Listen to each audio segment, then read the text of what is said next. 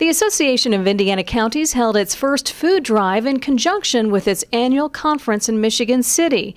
Major Brian Burkett with the Salvation Army of Michigan City says AIC members generated 2,000 pounds of food. Well, here in Michigan City, the Salvation Army has a wonderful emergency food pantry program. We help in excess of 800 families every single month, year-round. So the food you see behind me is exactly what we need to continue to make a difference in people's lives.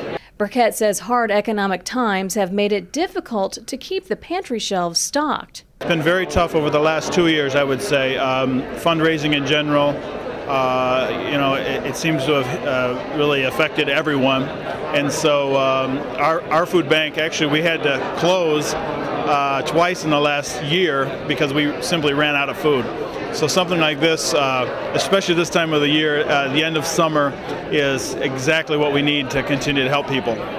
Because county government officials understand the importance of being good stewards of the dollars entrusted to their care, the Salvation Army was a natural choice for this food donation. We average about 85 cents of every dollar donated goes directly to help people.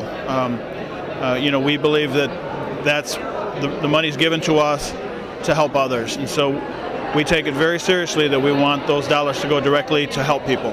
To learn more about the Salvation Army's efforts to help its struggling neighbors, visit salvationarmyusa.org. For the AIC, I'm Karen Avery.